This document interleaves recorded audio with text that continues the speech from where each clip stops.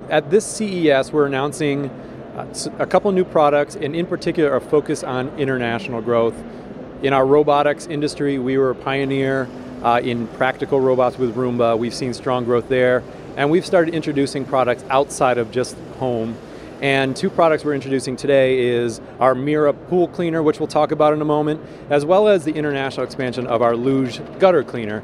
And these are just two examples of ways in which we're expanding and seeing the growth of robotics help us grow our markets, not just domestically, but internationally as well. So we've seen a progression of technological growth over the last 10 years of robot and Roomba sales, and we've been applying that growth across the board. So for example, our new Mira pool cleaner, we learned a lot about how to get around a complex environment in a way to ensure of equal coverage. So there's similar principles applied to Mira in the form of something we call iAdapt Nautic, which is a way that the robotic pool cleaner can calculate the size of your pool and make decisions about how best to clean your pool based on what it encounters in that environment. As far as technologies goes, another thing that we've added with our latest version of our Luge is trying to add some of that robotic autonomy to all of our products, including our gutter cleaners. So for example, with our new Luge, it offers an autonomous mode where once you put it in the gutter,